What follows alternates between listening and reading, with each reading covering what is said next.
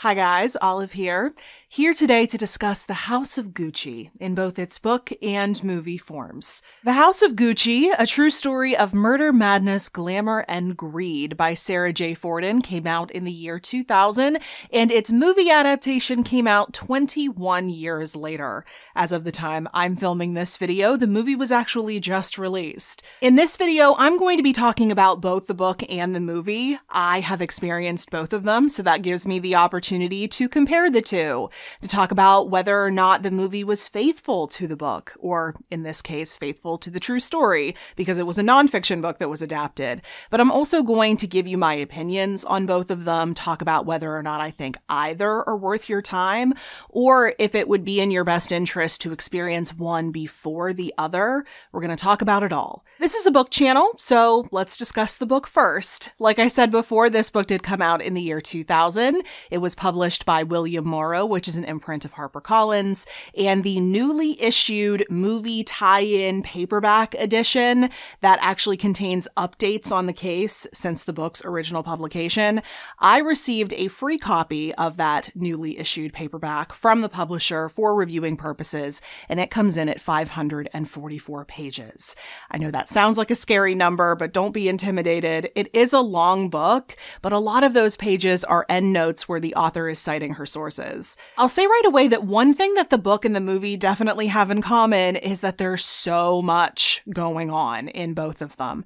This is a really, really big story, and Sara Forden obviously did a tremendous amount of research for this book, but she's not very selective in the way that she presents it. Like, she gives you all of the information instead of holding anything back to suit the storytelling better. Like, she gives all of the information in this book, which could be good or bad depending on what you're looking for. But because there's so much information, there was so much going on, she's kind of telling two different stories at once, hence the page count. The first one is the story of the Italian fashion house Gucci, the company Gucci, its origins in the early 20th century, how they started off making really high quality leather goods, mainly luggage, but then they moved into handbags and shoes, and then eventually they made their way into clothing. The history of the family Gucci is discussed alongside the history of the company throughout this book, and that makes a lot of sense because for many years Gucci was a family company.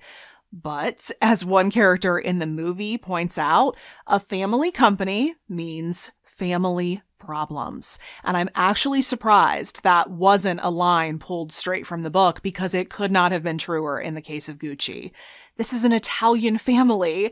It's made up of proud, passionate people, and their squabbles over control of the company made headlines over and over again. Something else that was highly publicized was the 1995 murder of Maurizio Gucci, who was the grandson of the founder of Gucci. Maurizio was also the head of the company for a little while, and his demise was set into motion by his ex-wife, Patrizia.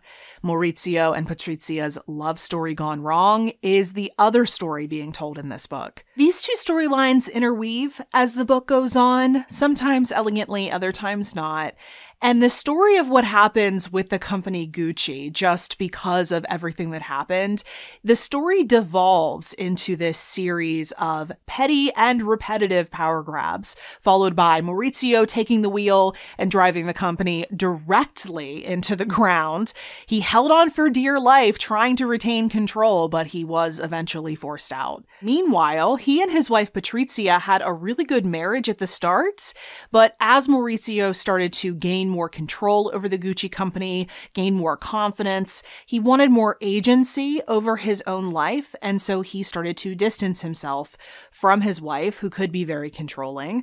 He eventually left her, and as he started to deprive her of all the things that she thought were rightfully hers, all the perks of being a Gucci, she started to grow increasingly resentful, increasingly vindictive, and eventually she hired someone to murder her ex-husband. Now, although the subtitle of this book may seem to suggest that the murder is at the center of this book, That is definitely not the case. The history of this company, everything that happened with the company from its founding up until the modern day at the time of publication, that's the main focus of this book.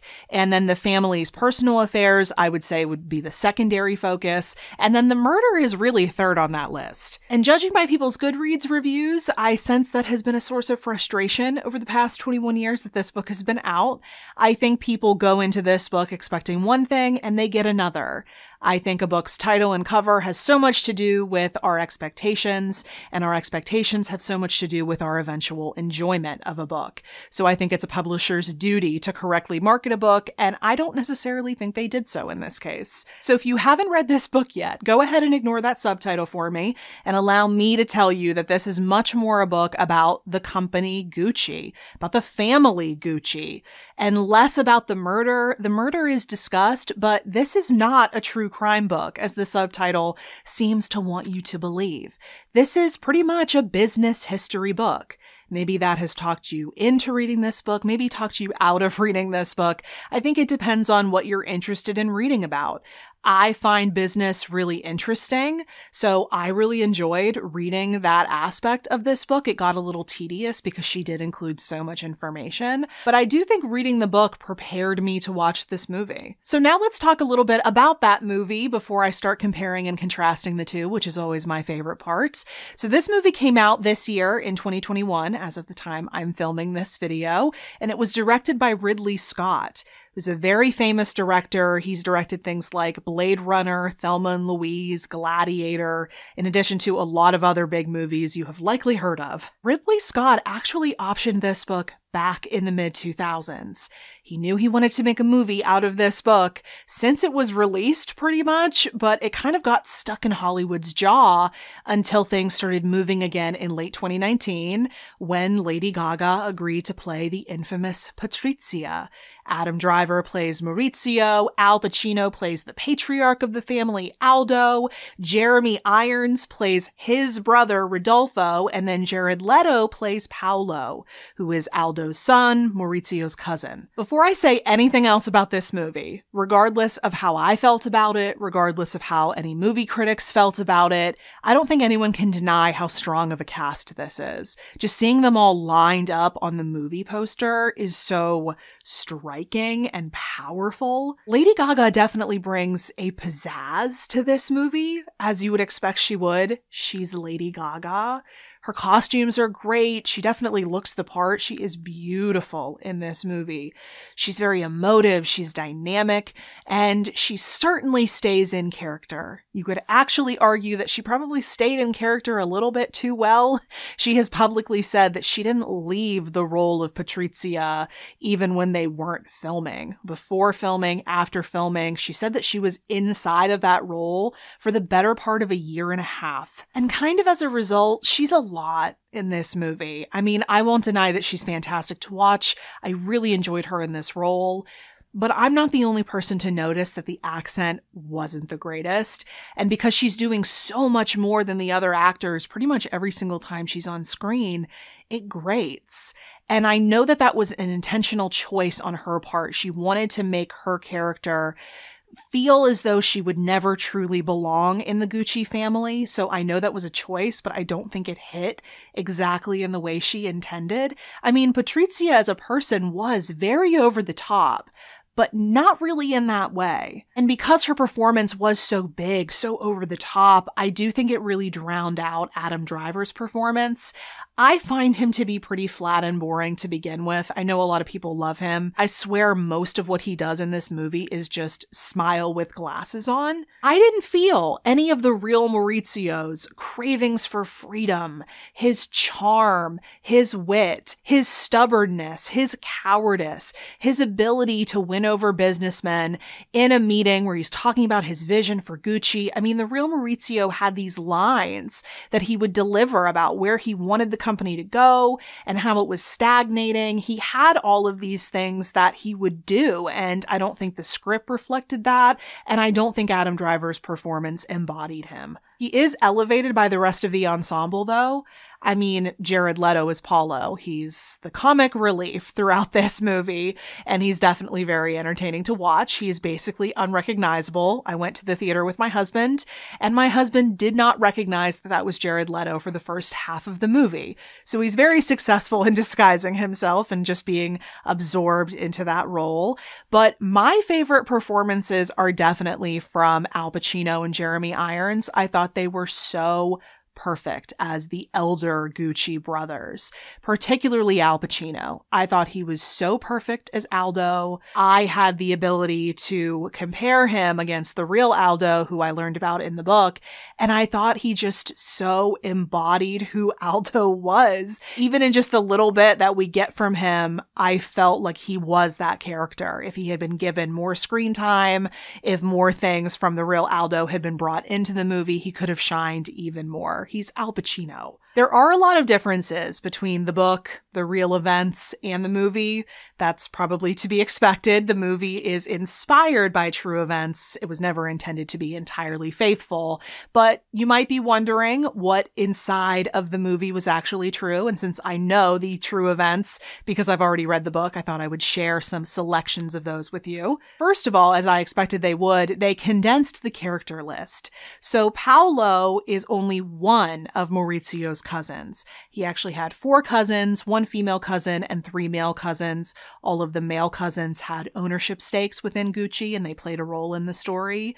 And then Patrizia and Maurizio, they actually had 2 daughters. We're only shown their one daughter, Alessandra, but they actually had a second daughter named Allegra. And in the real story, while Maurizio was kind of being groomed by Aldo to take over, it was much less the become my son thing that the movie showed.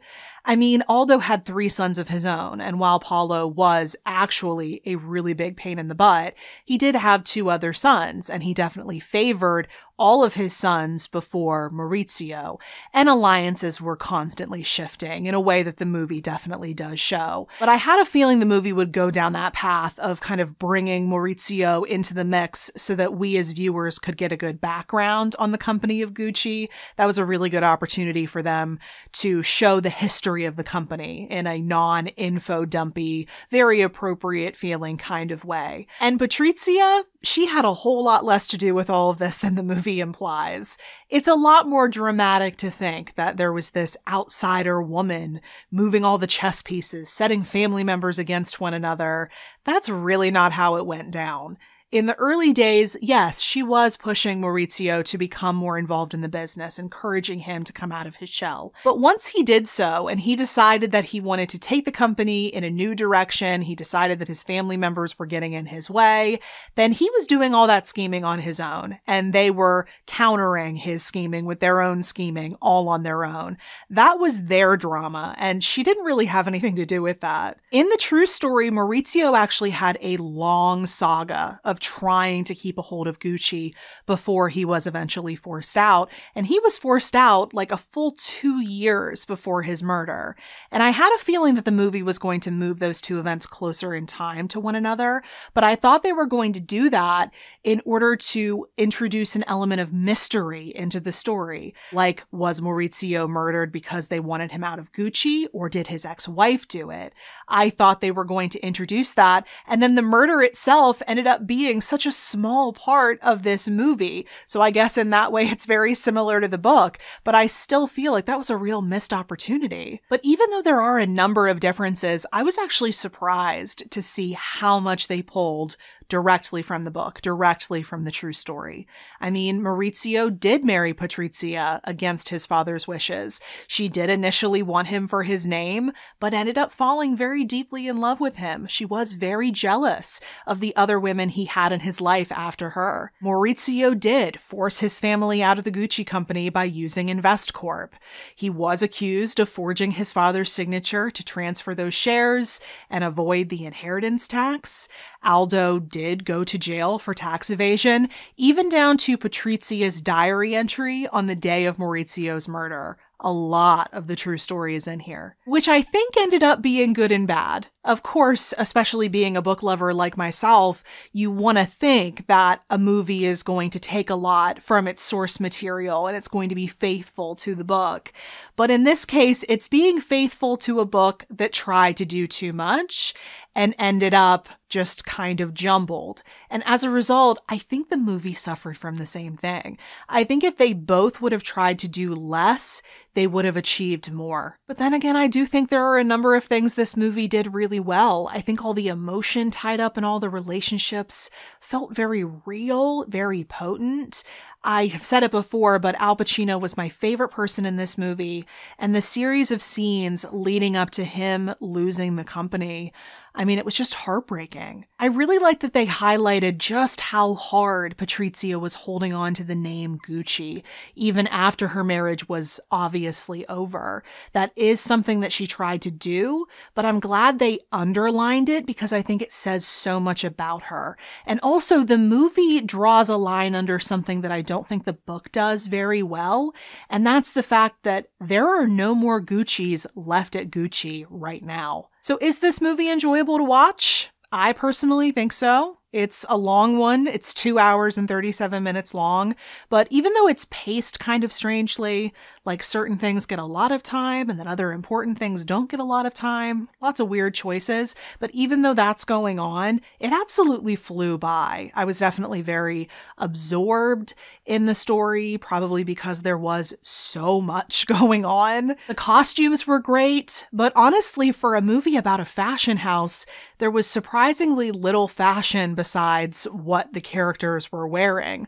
Like, I didn't feel like fashion had all that much of a part of the movie up until the very end. There are some cameos from some famous fashion figures, which is very exciting. I just wish there had been more of it. I also found myself wishing, after we left the theater and I had been thinking about this movie some more, I wish this movie had had some more distinct styling. I think this movie, but with the styling of I, Tanya, would have just been spectacular.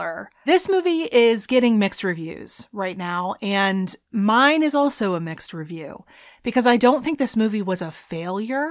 I enjoyed watching it. I don't regret paying to go see it, but I also didn't feel fully satisfied by it in kind of the same way I didn't feel fully satisfied by the book. I felt like they both made promises that they didn't end up delivering on. And so this won't be an instance where I can pick a favorite of the two because I don't have one. If you are interested in the book, the movie, maybe even both, I have a little bit of unconventional advice coming from a book person. I would actually suggest you watch the movie first, because if you find yourself wanting more details about the story, or specifically if you want to learn more about the Gucci business, then I think it would be good for you to pick up the book. But I think the movie would stimulate that appetite for you. And as long as you know what you're getting into with the book, I think you have a better chance of enjoying it. So that's my recommendation. But if you do pick up the book, be sure to get that newly issued paperback, because there are updates from the last 20 years at the back of the book, and they are fascinating. So those were my thoughts on the House of Gucci book and movie. If you have experienced or want to experience either or both, please do let me know in the comment section below. If you would like to see more videos like this, in which I compare a book to its movie adaptation, be sure to click on the playlist that is in the description box below and up in the cards. If you'd like to keep up with what I'm reading and writing about right now, you can find me on a variety of places around the internets, including Goodreads and Instagram, the two places I'm the most active. The links to everywhere you can find me will be at the bottom of the description box below. Thanks so much for watching. I hope you're having a wonderful day. I will see you in the next video. Bye.